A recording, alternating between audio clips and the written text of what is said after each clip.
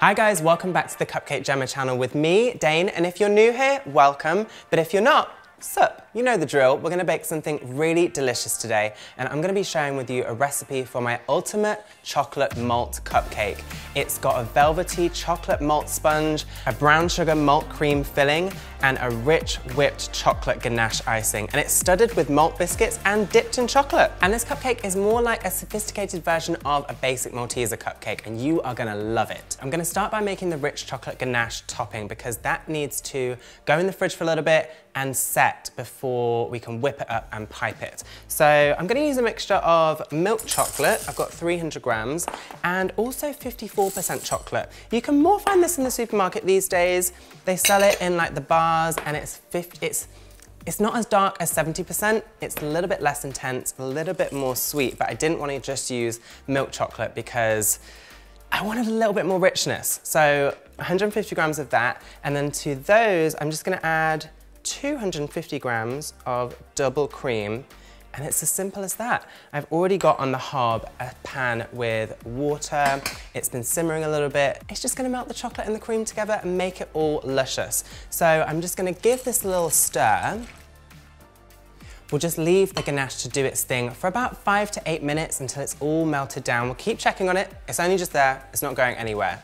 But in the meantime, we'll make the chocolate cupcake batter, and it could not be simpler. So I've already melted down some 70% chocolate, 100 grams, and 60 grams of vegetable oil.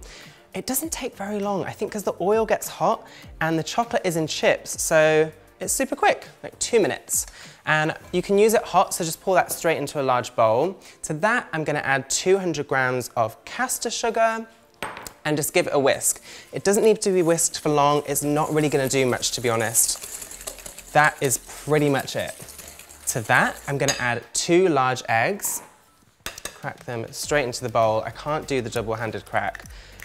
Admittedly, sometimes I get shell in, okay? Sue me, but don't, because it's expensive and it takes a long time. And just give that a whisk until it's a nice, smooth, shiny mixture. This mixture is ready. Now to add some more liquids, I've just got 45 grams of hot water going in, and then I've also got 70 grams of sour cream. I just feel like it adds a nice kind of like a little bit of a tang to the chocolate, and it's just a little bit different to buttermilk. Then we're gonna add the malt to this. So I feel like you can use malt powder. We have done that in cupcakes before, but I just wanted to test out something different. So I'm gonna be using this malt extract. It's runny, it almost looks like honey, and it smells really intense. It's like if you mixed honey and horlicks together. It's pretty cool. So I'm just gonna measure out 60 grams of this into the bowl. Just give that a really good beat until it's all well combined. Once all the wet ingredients are in, just come back to your ganache for like a second, give it a stir and see how it's doing. It's looking good, but it's not quite there yet. So back to the cupcakes. We're just gonna add ½ a teaspoon of vanilla extract. As always, you can get this on cupcakejemma.com. It's the best stuff. It's got all the seeds in there, all of the flavor. And then I'm going to add 125 grams of plain flour. And to that, just ¼ teaspoon of salt and ¼ teaspoon of bicarb. Now, when I was experimenting with this, I did actually add a little bit too much bicarb and they all overflowed. And that's just the danger with baking in general, but also using malt extract and horlicks. Something about the science in there just doesn't quite compute sometimes. So just give that a mix until you've got a really smooth batter and you can't see any bits of flour.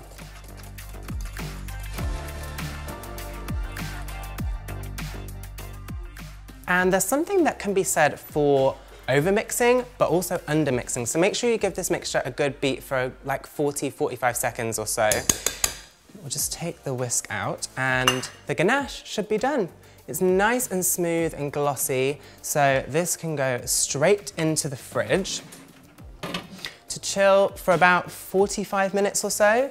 And now the cupcake batter, we are going to put this in a big jug so we can make it easier for ourselves to put into the cupcake tin. And then using a spoon to guide the batter, you just want to fill these cupcake cases just a little over half full.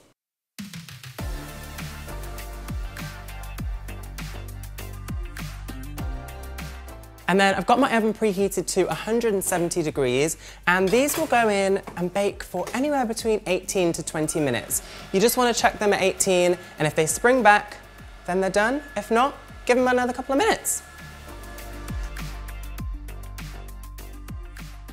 Cupcakes are baked and cooled, and our ganache is also ready. It's nice and soft and squishy and malleable, and every 5, maybe 10 minutes in the fridge, just continually stir it a little bit and then put it back in so that it chills nice and evenly. But we're gonna get on with the malty, sugary cream filling. It's delicious. We've just got some double cream, 115 grams, and 2 tablespoons of dark brown sugar, which I've already sifted, and a tablespoon of horlicks, and just a pinch of salt. And then just give it a whisk. Whisk it together, and I'm just going side to side whisking, because you know sometimes your arm can get a bit tired. You go like that, and then you could switch it up and tilt the bowl and whisk it like this if you're getting a bit tired, but it's only a small amount. Just want to whisk the cream until it's soft peaks like this. And then we'll move that to one side and get on with whipping the chocolate ganache. Now, it's really important to whip it because it just makes it a lot softer and lighter, easier to pipe. It's really thick at the moment. And also, when you whip it, it gets more air in there, gets the volume, and you'll get more out of it.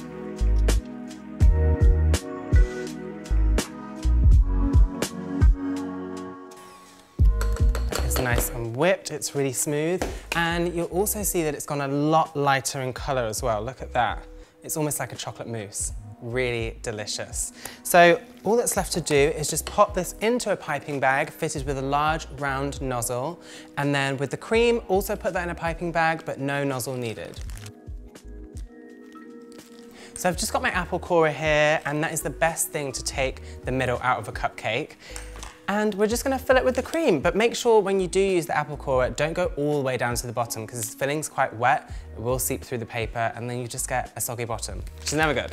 So when you're filling the cupcake, just making sure you put the piping bag right down to the bottom and pipe up to the top. Fill the last one, and then we'll move on to piping them. So I'm just gonna do a simple round on these cupcakes and make it nice and plump like this. And we'll carry on, just make sure it's a nice even pressure, and then just give a little swirl on top. Now the next thing to do, I wanted to tie in a little bit more maltiness to this cupcake, and also a little bit of crunch, because it's all very soft. I've got some malted milk biscuits. Now these, if you don't know what they are, malted milk biscuits are basically a tea time treat here in England, and you'll find them in the supermarket. They're really common. They're almost like a cross between nice biscuits and shortbread. They've got a really nice crunch to them. So I just broke them up into tiny little pieces, and we're just gonna stud the icing. And make sure that you stand the biscuits up straight so that it adds quite a lot of drama and height to the cupcake.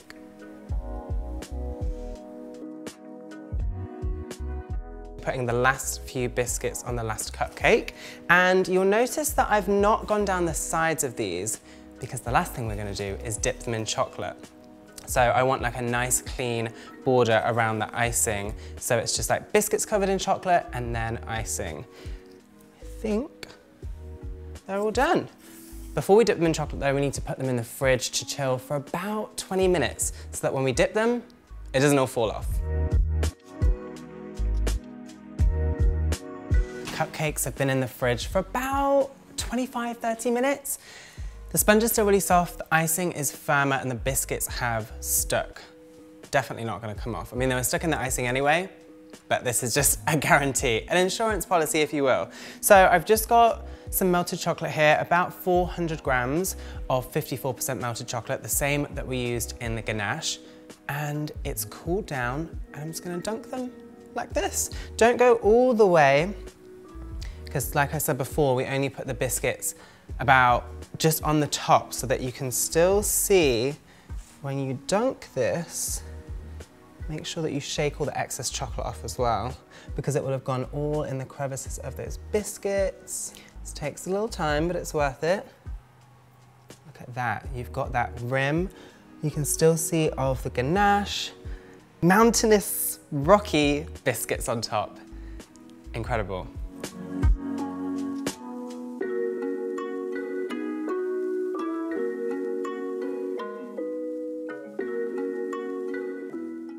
Look how beautiful these look. I'm obsessed with anything shiny and chocolate. It just looks so good. The final flourish on top of these is just a little dusting of cocoa powder. I thought it would just add another dimension and another texture as well. So just a little dusting on top like this, and they are complete.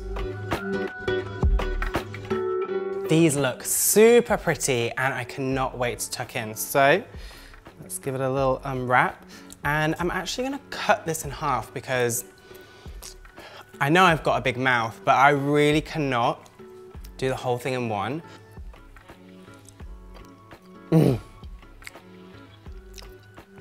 That cream filling is really nice and sweet. It's got the maltiness coming through from the horlicks, and the sponge is really velvety and just squishy. And also, because it's not got cocoa powder in, you can really taste the malt extract. It's got like a subtleness to it, and I think that's because the pairing of chocolate and malt is quite harmonious, and it's just a little but it's there. It's there. And the ganache is really rich, but not too rich.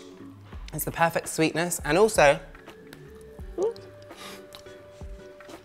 the biscuits add another dimension. So glad I put something crunchy in there. It's got all the perfect elements of a cupcake that you would want and need. Well, thank you so much for watching, and I hope that you make these cupcakes. I feel like this is the primary reason, if you're an OG, the reason why you come to the channel, for the cupcakes, and we've given you another smash out the park recipe. So if you do make this, make sure that you @Cupcake Jemma, #Cupcake Jemma on Instagram, and also @me, Dane Pemberton on Instagram, because I love seeing what you make from the channel. It's a smash. And we'll be back next week with another recipe. But until then, enjoy these, make them, eat them, and show us. See you next time.